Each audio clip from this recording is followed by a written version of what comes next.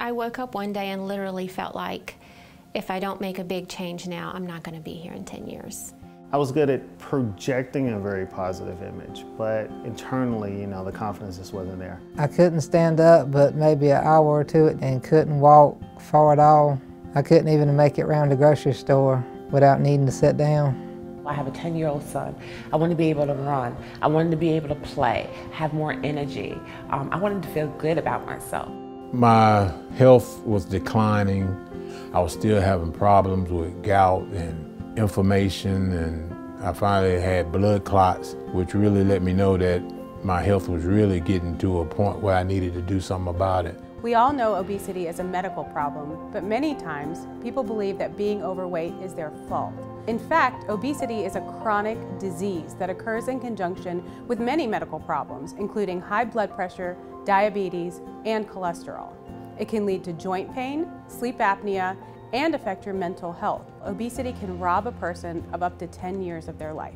I knew I needed to do something about it. I tried diet and exercise, wasn't getting the results I needed. I could lose a little bit of weight, but I could never get over the hump. I could never figure out how to cut out more calories or more fat, and it just didn't work for me. If you consistently stick to most any diet, you'll get weight off. The problem is, none of these diets are able to keep the weight off long term.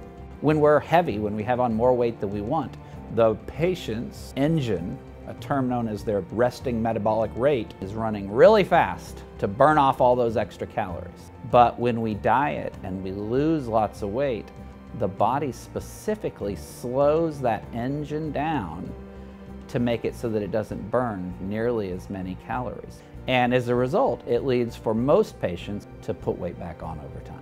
The only thing that we know that has a dramatic impact on it is bariatric surgery. And it does that by regulating all the hormones in our body. Since the surgery, I have lost over 100 pounds. Pre-surgery, I was 278 pounds, and I have lost 140 pounds. At this date of surgery, they weighed me at 390, and I weigh 218 now.